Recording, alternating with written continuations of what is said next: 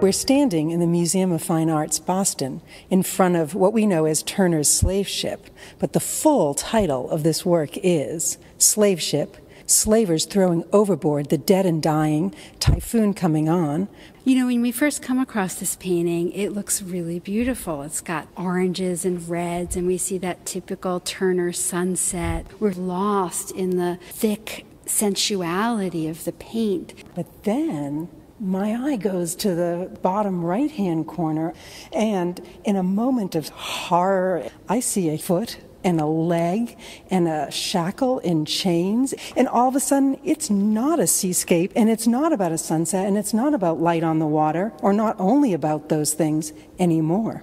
There's real carnage right in front of us, in fact, in the closest part of the painting towards us. So we're looking at an image of a slave ship that we can see in the distance. This is a ship carrying slaves, and a typhoon has come on. This is based on a poem, but we know that this is something that happened in reality, and not just once, but many times.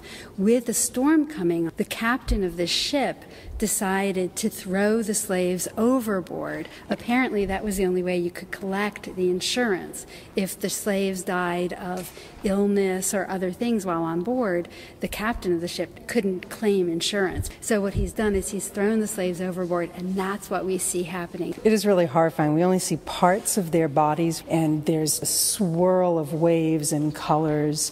And again, there's this mixture of the beauty of nature, the power of nature, and this horrific human act that is within the context of a much wider horrific human act of slavery. We do have this sense of divine retribution, the storm coming for that slave ship that's been dealing in human lives, and the punishment wreaked by nature is justified on that ship.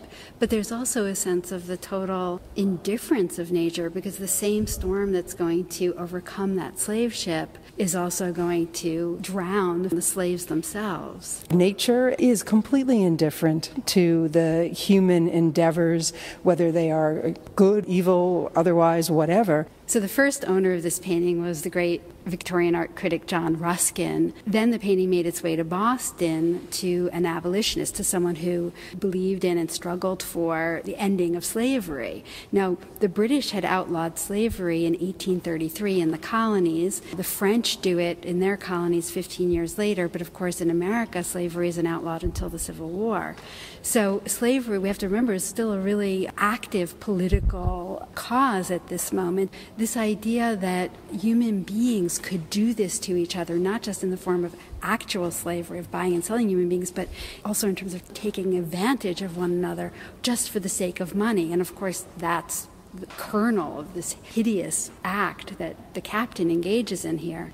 When we look into the left quarter of the painting, we see some really different colors than what we see in the rest of the painting.